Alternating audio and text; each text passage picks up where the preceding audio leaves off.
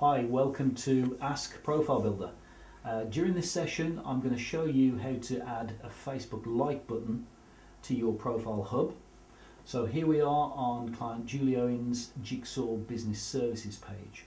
Now Julie does have a Facebook business page, so to get that like button we need to go to Facebook. So we'll navigate as if we are Julie on her business page.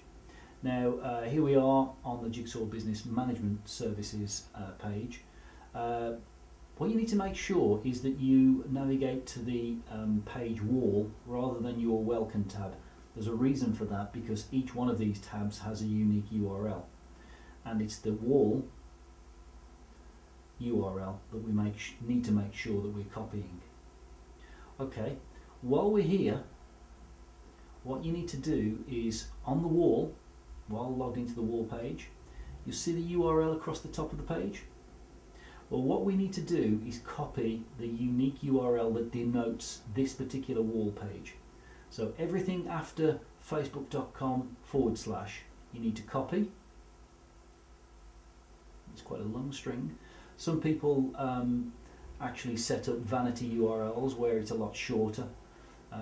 That's another demo. We'll talk about that later. So copy that URL.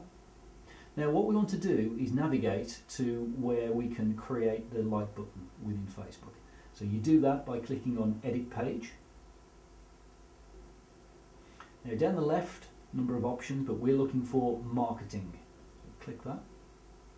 Now here we are, and we're looking for the tab that says Add a like box to your website. So we'll click that. Okay, this gives us two fields, two sections, two columns. The first one is where you can change the attributes of how the like button looks. The right hand column shows a kind of preview of how that like box or button will look at the end of the day. Currently it's on default, so you see the top field where it says facebook.com/. Now platform is the default, so we want to get rid of that and paste the unique URL from your wall. So click return. You'll see it working, and what it's done, it's sensed where that page is and pulled in the key wall information. So you can see the client's business page name, and then it's pulling in a selection of wall postings and also key contacts for for yourself. Now you can edit how this looks and how much information is there on this left hand section. So the first is the width, and happily for Profile Builder clients, the width is set up ideally for the narrow column on your profile hub, so that can be left alone. Color scheme, two options, light and dark. We recommend light, because if you choose dark, this is how it looks, a bit doomy and gloomy. It may suit your page, but generally we suggest that you opt for the light option. There's also an option that says show faces. So as you can see, with that clicked, you see the faces of your followers. With that unclicked, they're gone. Now you can also either show the wall stream or unshow it. In this instance, I'm just going to add a button that says the key information and a like button. So I'm going to get rid of that stream. You can choose to put it, some people like it, some don't. In this instance I'm not going to add that, so I'll uncheck that. We want to show the header because we want the name to appear next to the logo and next to the like button that will appear. But obviously you can set this up to suit your own needs. Now as soon as you've got that prepared, you need to click the Get Code button. Now, two options, iframe, XFBML. Don't even ask me what XFBML stands for, but what I know is that iframe is the code that you need to copy, because that's what we can put into the profile. Click OK. Right, we've got the code, so what we're doing next is going into Julie's